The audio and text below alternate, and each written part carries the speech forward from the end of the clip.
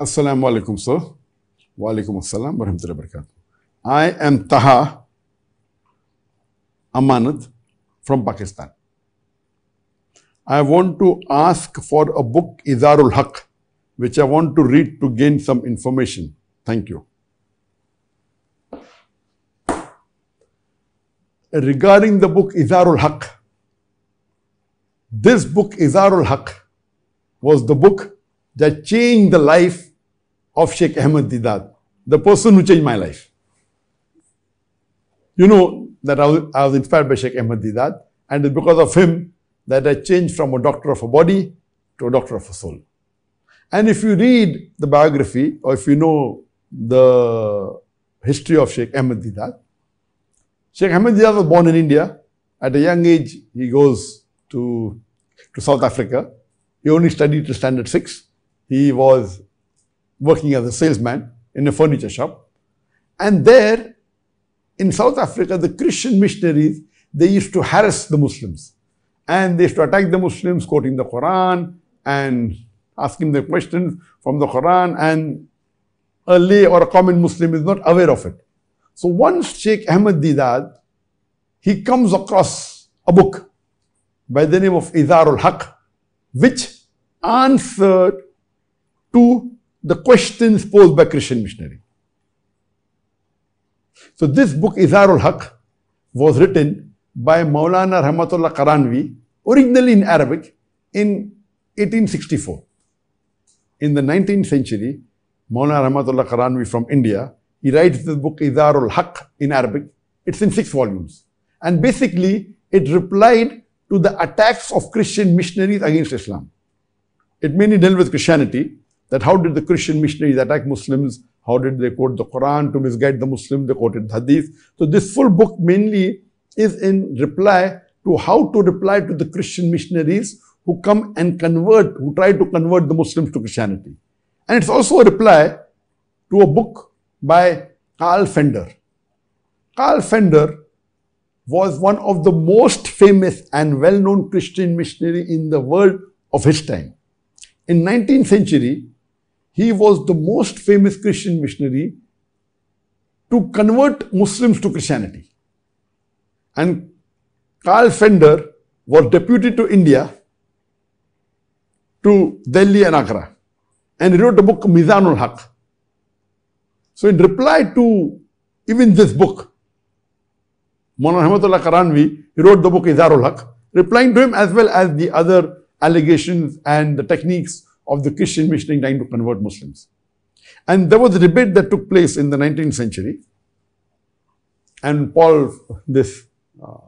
Carl Fender, he was very famous and very eloquent in debating the Muslims. And whenever he used to debate, he used to win. So it was Maulana Rahmatullah Qaranvi who debated with him, and he won the debate. And if you hear the talks of Sheikh Ahmed Deedat, he has given a few incidences of the debate. In one of the debates, Carl Fender, while debating, so a person comes and whispers in the ear of Maulana Rahmatullah Qaranvi. And Maulana Rahmatullah Qaranvi, his face becomes very sad. And he's very sad. So Carl Fender asks him, Maulana Sahib, what's the problem? Maulana is very sad. Why are you so sad? He said, my secretary just came and told me that Archangel Gabriel died. So Carl Fender tried to laugh. He said, isn't it foolish? Do angels die? So Maulana Rahmatullah Qaranvi said, for you when God can die, in Christianity, if God can die, why can't angels die? So it was a battle of wits.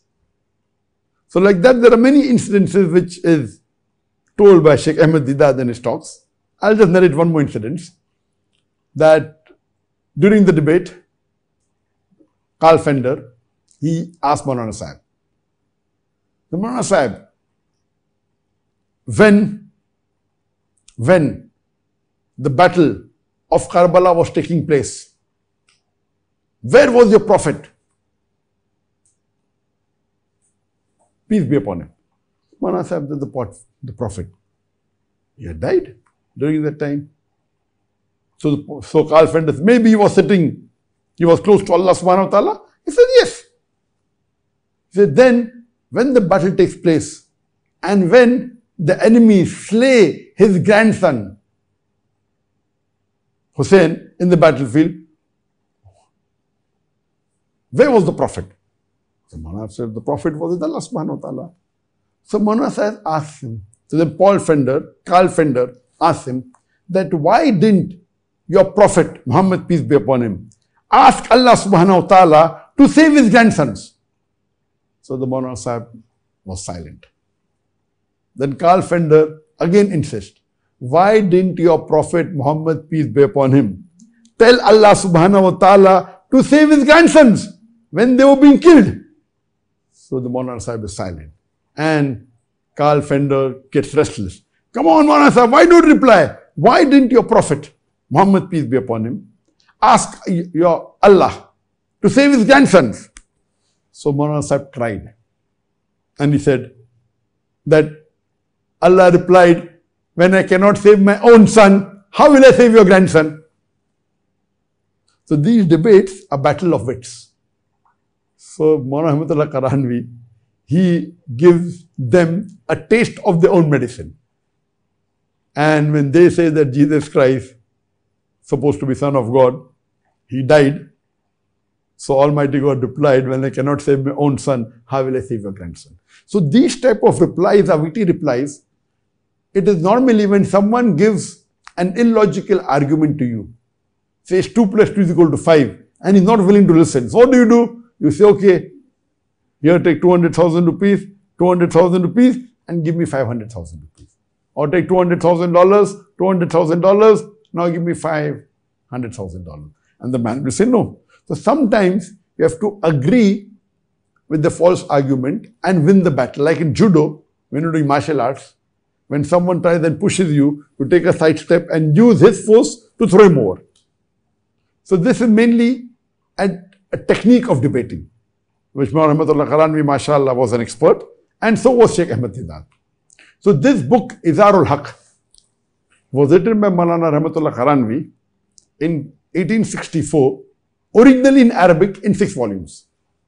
And later on it was translated into English. It was summarized in 3 volumes and translated into English, Urdu, Persian and other languages.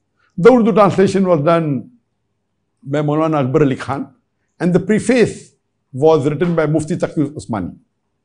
And later on, Maulana Rahmatullah Karanvi, he goes to Makkah, and he was also appointed as a Khatib in Makkah. He used to give lecture in Makkah. And then he formed a madrasa, which is even today existing, called as Madrasa Saulatiya. And even I've been there. It's a madrasa, where he to train the people how to reply. And in this book, Izharul Haq, he used the arguments of the earlier polemics, like At-Tabri, Ibn Hazm, Shaykhul Islam Ibn Taymiyyah. So he used the argument, and that the Ibn Hazm and Shaykhul Islam Ibn Taymiyyah, they were expert. And Shaykhul Islam, if you read his books on Christianity, they are excellent. The way his argument against the Christian missionary is excellent. So Izharul Haq, in that you find Maulana Rahmatullah Karanvi has picked up many of their stuff and he added in his book. That's the reason his book is, mashallah, very good. And for a Da'i, especially who wants to do dawah to the Christian missionary, this book should be read. You can surely Google and you'll find the English translation or the Urdu translation. It's available in India and Pakistan and it's also available in UK and other countries. So this book, Izharul Haq, in English language, it's in 3 volumes. The name is The Truth Revealed. Hope that answers the question.